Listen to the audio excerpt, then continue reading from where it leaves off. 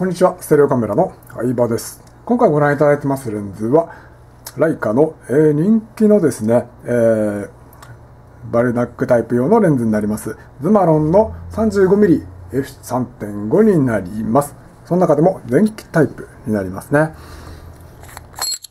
はい、ご覧の通りですね、ズマロンの 35mm、F 値が 3.5 になっております。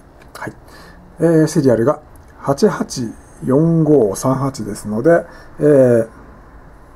1951年のドイツ製のズマロンということになりますね。はい。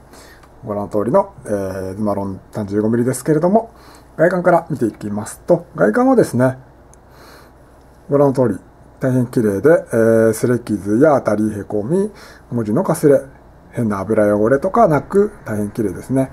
フロントも、このプラスチック部分や、この刻印部分に荒れなどなく大変綺麗な状態です。はい、バルナック用のレンズですのでスクリュータイプマウントレンズですね。アダプターをご使用いただければですね M3 などの M タイプの M 型ボディにもお使いいただけますね。はい。はい、レンズですけれどもですね、前玉、後ろ玉ともに大変綺麗で擦れ傷や引っかき傷、コーティングの剥離などは見られないですね。こちら前玉にですね、ビデオだとご覧いただきにくいかと思うんですけれども、ブルーのコーティングがかかっているバージョンになります。はい。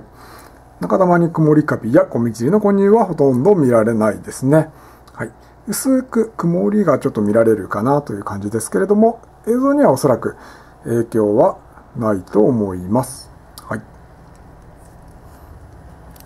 はい、絞りはですね、ご覧のように軽快に動作してますね。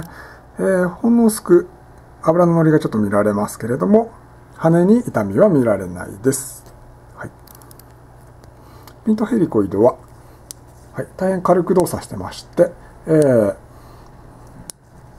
滑らかに動いてますね。でもギリスギリのようなスカスカ感はないですね。はい、はい、無限ロックもきっちりと効いてますね。はい、